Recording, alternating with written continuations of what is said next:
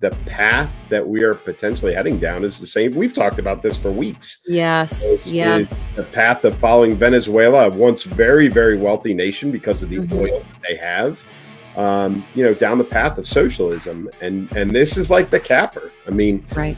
You know, President Maduro, you know, rigged the election. Yes. Again. Right? Again. Won. You know, nobody believes he won. Nobody down there believes he won. But no. You know, that was the outcome of the election. And, you know, there's been some upheaval since the election, since the results were posted. And, you know, he maintained the presidency. And you know, so he did what dictators do in socialist countries, is that they have their opposition leader arrested. Right.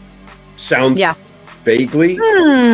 Sounds vaguely familiar. You're right. Yeah, I mean, not something that can happen here, though, of course, right? I mean, can't imagine that. Yeah, I don't know.